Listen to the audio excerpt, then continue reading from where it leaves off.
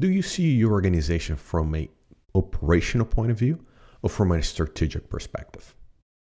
Let's talk that for a minute. An operation point of view is more a technology-driven, perhaps SME-driven view of the organization. And there are several ways, there are several signs for that matter, that you are doing a more operational point of view of the organization when you try to protect it. I'll mention two here as an example.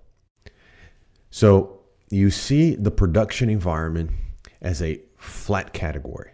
Everything in a production environment has the same value because it is production.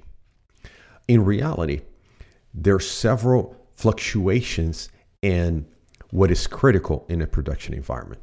For instance, the systems that are supporting the corporate objectives, the systems that are supporting your next product, the systems that are supporting your financial systems if you are a bank, so systems that are supporting the medical records and the exams if you are a healthcare provider, or the ones that are supporting the mission of your organization. Those that have a direct impact on the customers that receive the products and services for it.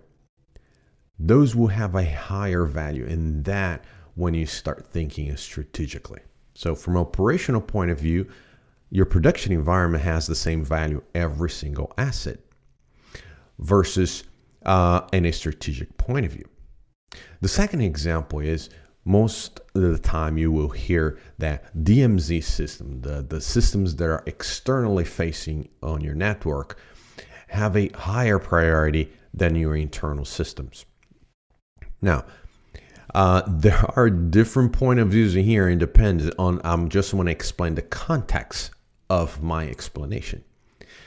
And that is an SME point of view versus a strategic point of view of what is important. Once again, the DMZ, the external facing system, not all are weighted equally.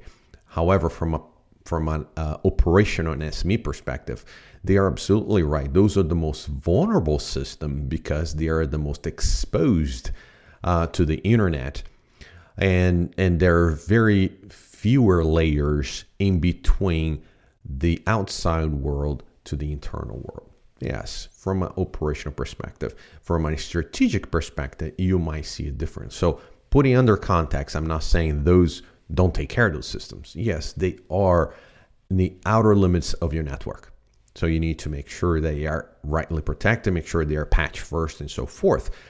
But those are tell signs that you have either an operational or in a strategic perspective on your network and organization.